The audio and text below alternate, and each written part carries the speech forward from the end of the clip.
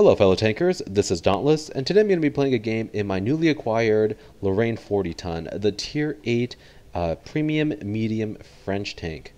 This vehicle, if you saw my other replay, you'll know that I've really grown accustomed to. I just picked up my first mark of excellence in under 50 games, which I'm quite happy with. I don't think I'm going to be able to 3-mark this one just because there are a lot of skilled players that play it, and I'm really not the best in auto loaders quite yet. Anyway, we'll just get started with the game here. My team is very, very unfortunate. All red players except for the Hellcat, which isn't going to be able to do much. Their vehicle, their team is so-so. They have a good light tank, which is kind of scary for this map, just because, he'll probably be spotting here, and depending on how stupid my team is, he's going to be able to pick up some good spots. That coupled with the Scorpion G that they have, our team could get absolutely wrecked if we're not careful. And they have another Lorraine player who is a very competent player as well, and because of that it's going to be kind of sketchy. And Paris, in my opinion, is not a great map because for me, what do? I can't really push down into the south because I have no armor, but if I go north I'm absolutely at the mercy of our light tanks, which if you look at our T-37, it's probably not the greatest thing to do, and so I'm kind of stuck between a rock and a hard place where it's like, what do? And I'm showing you guys this replay because I want to show you that there are alternative ways to play Paris. Again, not probably nothing too new or exciting for you guys. I'm sure you've seen these tactics played before by other players, but I just want to show you what this vehicle can do in a tier 8 game like this, because the last replay I did show was a tier 10, and you can't be quite as aggressive in the Lorraine when you're in a tier 10 game. Anyway, we'll get the game started. So something that you can do, depending on the vehicle that you're in, is get shots off down through this corridor here. If you sit right in this area here, depending on your view range, the view range on this vehicle isn't the greatest, and I do have optics and some cruise skills going, but it's not to the point where I can actually spot super well down that line, and unfortunately I'm not going to be able to really light a lot here. But I'm going to set up anyway, just because, again, there is always that chance that I will see something, and having an auto loader like this will ensure that I will be able to get a few shots in if they stop, or if I track them, or if there are multiple vehicles pushing across, and I'm going to take that opportunity. The north is, I guess it's decent. Our guys were smart enough and they went south with their heavies and not through the field. And, oh, here we go. Black Prince, thank you very much. Didn't get spotted for that either because the Black Prince has very, very low view range. And I'm going to sit here for just a little bit longer. I took a blind shot because I saw some stuff moving and I thought possibly I could get a blind shot in. I actually don't know if I connected with anything there. Probably not, judging by the fact that it looked like my bullet went into the ground. But I'm going to turn around. Now, I'm not going to force a clip here just because I realize that there are shots to be had, and I don't want to wait around 30 seconds for my clip to reload so I can get a shot off. So this T-44-100 is sitting here sniping. I'm going to peek out. I got to be careful that he doesn't peek out at the same time so I don't shoot him, but he sits back. And I know I get lit here, but my reload is fast enough to where I'm able to get those 2 shots in very quickly, and now I'm reloading. If I didn't have those 2 shots, I would have had, another 2 shots left in my auto loader because I would have only risked 2 shots and fallen back. So thinking ahead of what you're going to do like that, I knew I was going to go snipe. I knew I was going to risk 2 shots, and that's where not forcing a reload is a good idea. Now so far they've lost their light tank, which is good. It's 4-2 right now in favor of us. We're winning, and the Skoda gets lit again. Tier 6 isn't really a threat, but I'm not going to pass up on a free kill and some free damage. So at this point, they have an E25 and a Scorpion G that's watching over there. Everything else has been lit except for the Achilles. I'm assuming he's sitting back there somewhere, probably in B1, C1 area. Achilles has a very low alpha damage gun, even though it does have very good DPM, but I'm not really concerned with him. The E25 could chew me up if I let myself get in the open, but I do have team members that are sitting behind me, and I do have a full clip, meaning that, actually I have only 3 shots, but if he somehow gets lit and starts shooting at me, I can return fire just as quickly as he can, and I'll probably end up killing him. So I push forward because I realize that our south is not doing very well, and I need to take advantage of the fact that they're distracted right now by our allies and get some shots in. I peek around. I noticed that the IS-2 is lit. The T-34-3 was also lit, but I went for the IS-2 for some reason, and I'm not actually sure why. I could have shot either. I think my reasoning behind it was I didn't want to attract the attention of the T-34-3, because if I shot him the first time, he would have definitely looked at me because he was already pointing in my direction, and I did not want to get hit by one of his juicy rounds. Whereas IS-2 was way off in the distance. His derpy gun has really no chance of killing me or even hitting me at that range, and so I took the opportunity to hit him instead.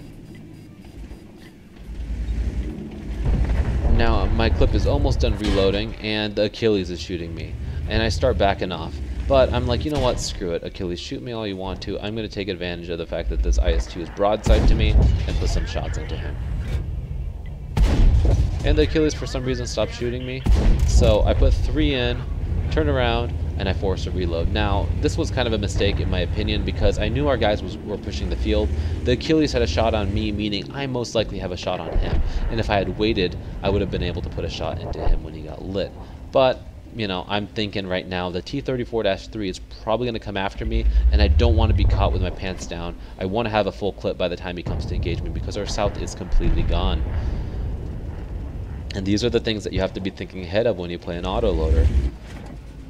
So I'm thinking, okay, I want to get a shot on him, I want to get a shot on him, he disappears, and I'm just kind of waiting because I don't know what the enemy team is going to be doing. I have a feeling that the -3 is going to be pushing up, and I see an OI.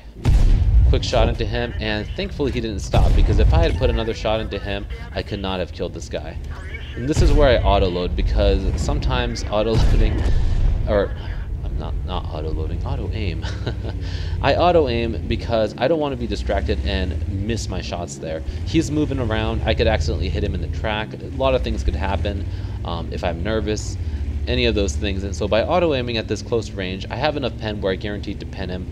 It's going to put the crosshairs right in the middle of the hull, and I'm not going to derp a shot. And again, I want to keep my eyes open for anything else. You know, if the Black Prince or something suddenly shows up behind me, auto-aim in those situations, in my opinion, is better because auto-aim is guaranteed to hit pretty much at that range, and it's not going to have any human error involved. So now it's 2 versus 4, and I don't know how much life that Super Pershing is on. And there he is. Oh, yay, he's on full health. So I am lit, but I want to try to get some shots into him. Super Pershing is really trolley armor, and I'm going to pop out. Unfortunately, I take a shot. I tried to go for his side armor. Unfortunately, I'm unable to do so, and this gun is trolling me.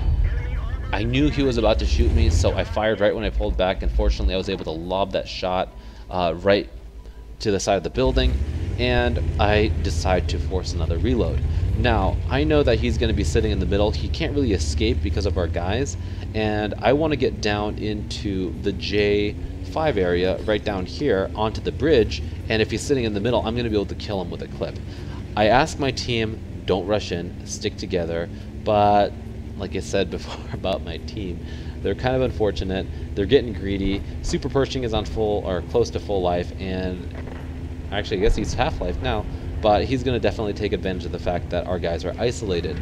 Now, when the Super is engaging this Patriot or this pilot, our Comet should have, you know, I would have hoped he would have pushed in, but he didn't. And this Super Pershing, I'm really hoping that he pushes out into the open, but he gets unlit.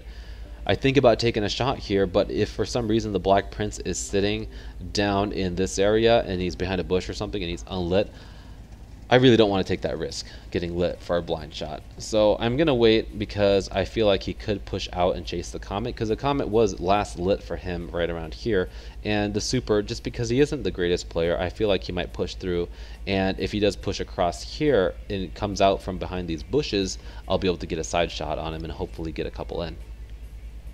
My team is telling me here that the Black Prince is a one-shot, which is good for me. If he was full life, it could have been difficult because that thing does have decent rate of fire on its little gun. And this thing kind of gets ammo racked easily and takes a lot of module damage and dead crew members. And so, you know, while I'm clipping him, if he puts 3 into me, then I could potentially lose my ammo rack and then lose the game. So I'm going to push. I can't really sit still too long because the comet is exposed.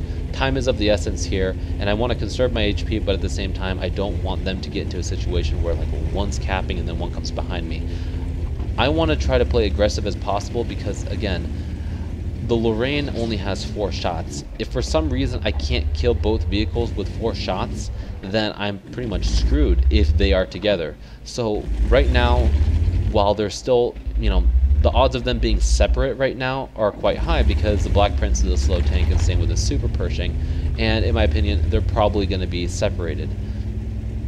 So the Black Prince is out in the open and he's going after a comet. I'm trying to get behind him so I can get a shot in and save a comet. Unfortunately, I'm not able to do so, but I am able to come around this corner and finish off this Black Prince. Now I want to kill him in one shot, so I have 3 left for the Super. Unfortunately, that shot just kind of went high. I think he thought that I didn't have an autoloader or something, and so I'm able to kill him quite nicely. Now you see me switch over to APCR here. I realize that it's safe to reload a clip.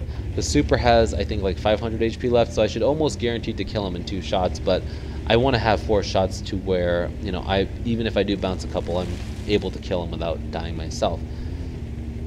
And this is where HP conservation is very important. I have 700 left, meaning I can take 3 or 4 shots from the Super without dying, or the 4th shot would definitely kill me. But having this much HP towards the end of the game with 4,000 damage is quite nice because that means I'm able to take a couple shots, make a few mistakes, and still come up on top. I have no idea where the Super Pershing is. I'm assuming, based off his stats and the fact that I didn't light him when the Black Prince was here, or the fact that he didn't come out to engage me, I think that he probably went back, and he's probably sitting in this bush here, and this is a great bush for defense because he can watch your cap, and he can also watch the field, meaning that he's going to be safe from pretty much every avenue of advancement. I realized that he might be sitting there, and so I swing around wide in order to try to spot him. And it's going to be difficult to do so because if he is hiding in that bush, my view range isn't amazing, and my camo isn't that great, so there's a good chance I could be spotted first. I push around, and I tried to get myself into this bush, but unfortunately I was lit.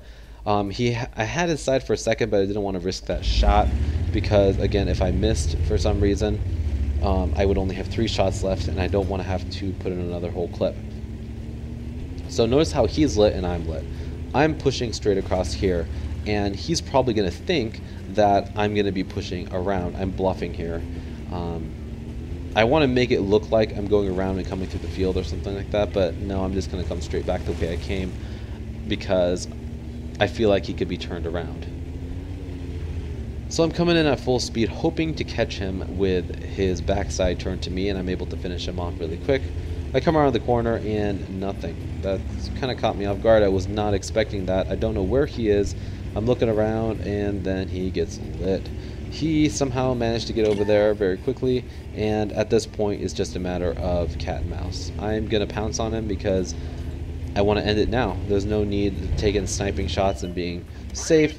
I know he can't kill me in 1 shot, so I come around, take the hit, and I'm able to put 2 into him and finish him off. Anyway, guys, hopefully you found this replay entertaining. You can see the full potential of this tank in this replay. Just the ability to clip things, the ability to relocate. I circled the entire map looking for that Super in a matter of seconds, and that's something that's very, very helpful to carry games like this. Now obviously it doesn't always work, and in a tier 10 game it would be completely different, but to be able to assassinate vehicles with that amount of speed is quite nice. And if I was in a situation against, let's just say he was an E100, I could have still taken a hit from an E100, and even if he had 1,000 HP left, I could have still clipped him in 1. And so this is where saving your HP towards the end game with an autoloader is quite vital. But again, that's the catch-22, where a lot of players that are new to the game want to unload their whole clip, and they end up getting killed before they can do so. Anyway, guys, hopefully, again, you found that entertaining. If you did, I'd really appreciate it if you give it a like down below. And if you haven't already, subscribe to my channel for more content like this in the future. As always, guys, thanks for watching. You've been awesome, and I'll talk to you guys later.